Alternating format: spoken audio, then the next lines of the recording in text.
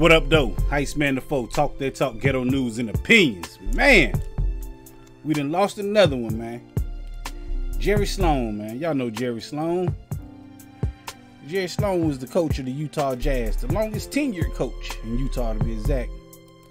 But y'all might not know that Jerry Sloan also played for the Chicago Bulls.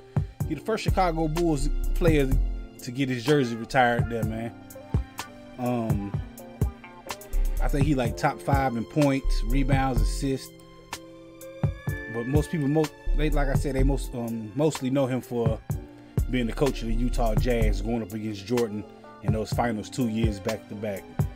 But Jerry Sloan has passed away this morning, man, from complications of Parkinson's disease and Lewy body, dementia. So R.I.P to Jerry Sloan, man. Like I said, he was dope, man. He's 78 years old, man. R.I.P to the man, yeah. Y'all send out y'all wishes and y'all condolences and all that to his family, man. And the Utah Jazz, because he a big part of their organization. R.I.P. Jerry Sloan.